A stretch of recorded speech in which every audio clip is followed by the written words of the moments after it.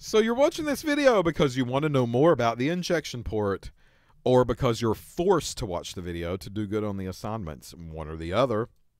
All right, so here is a picture of the Metrome's ion chromatograph injection port.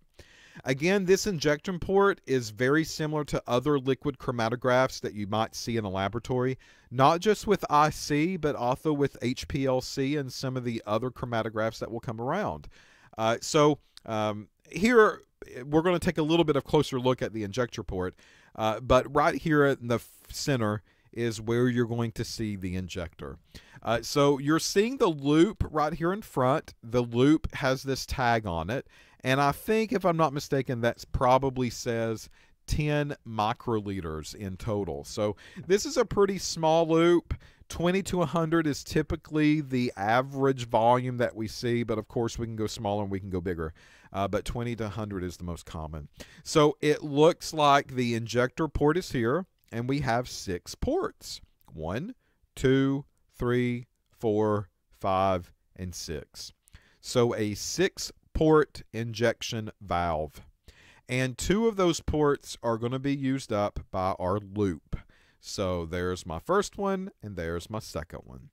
The other 2 on top and the other 2 on bottom, we kind of know why those are present now. We know that those will reroute the mobile phases, and they will reroute my sample that's coming into the machine and out of the machine, and it kind of helps control the flow paths that happen. So I'm going to click on this link that says cleaning the valve, because there are things that we're going to have to do as far as the valve's concerned to make sure that that stays clean and it stays working. This is taking sample, it's taking mobile phase. This can be gunked up just like all the other pieces and parts of the machine. And what you're seeing is that all of the tubing is already disconnected. So the loop would typically be here to the left port and the right port, so that has been removed. It's been taken off. You just unscrew the screws and you just pop them out of there. There's also the tubing lines that go from the top and from the bottom, and those tubing lines have also been removed at this point. So those are still in the instrument somewhere, but they've just been shifted out of the way, so that way we have better access to the injector port or the injector system itself. Okay, so what you're going to see in this video is that they're going to use a hex wrench or an Allen wrench. I don't know why I always call them an Allen wrench, but a hex wrench. And you're going to unloosen those hex screws, and you're going to remove that injector out of the instrument, and you're going to put it probably into some cleaning solvent. That piece can also be removed out of there. It just helps kind of stabilize the instrument. Might as well clean that piece too. All of those pieces go down into a beaker. That beaker is filled with methanol. Maybe isopropyl alcohol, maybe a little bit of water is mixed into the pitcher too. And you just kind of sonicate it. And you can sonicate it for 10 to 30 minutes, maybe an hour, who knows. But that will help kind of clean and vibrate all of the junk that might be present on that injector. So that's as easy as it is, folks. You just unscrew 2 screws, pop it off, put it into a beaker, put it in a sonicator, and away you go. So keep the system clean, and the system will hold out for you for a very long period of time. We've had ours for 10 years, no big major issues with it at all, and that's because we keep our systems cleaned and maintained. And it's as easy as that, okay? Another way that we can keep them clean are these inline filters. Here's an inline filter. This piece basically has a small membrane filter on the inside of it. Think about those syringe filters that you've been using. These kind of have the same thing. It just helps prevent some of that buildup, sludge, large particle stuff from entering into the system and really taking control. If I want to replace the inline filter, I can. Typically, you're going to see them kind of right before the major pump and around the injector area is where they're going to be located. And it's going to be this kind of longer piece up here at the top that you're going to see this person gravitate toward and kind of unscrew and do some maintenance on. So they're going to unscrew the eluent flow path from one side. So that's what they're doing now.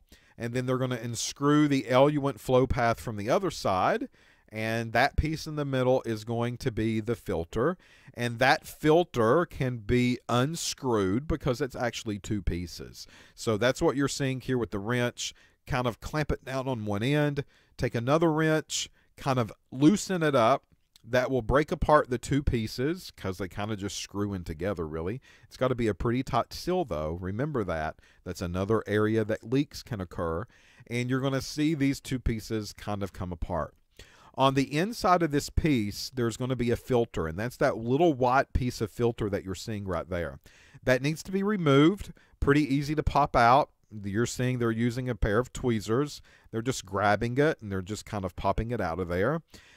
Normally, those should be white, and you know it's time to change them if they're yellow or dingy or beige. So a new filter just gets out of the bag. A new one just kind of pops into that same area.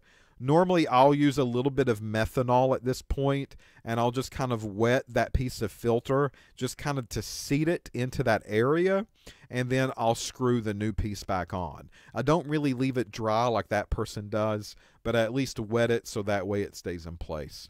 So the two pieces just screw back together, and then of course you need to tighten it a little bit more because you don't want leaks to show up at that part of the system. So that's what they're doing, just a 1/4 inch turn. Make sure it's super tight to make sure that no leaks are going to happen at that joint. Then they just take that piece, connect it to the eluent flow lines all over again, and now you're pretty much done. So another consumable, again, it's to keep everything clean, to keep the system working the proper way. Notice that's the major theme now, right?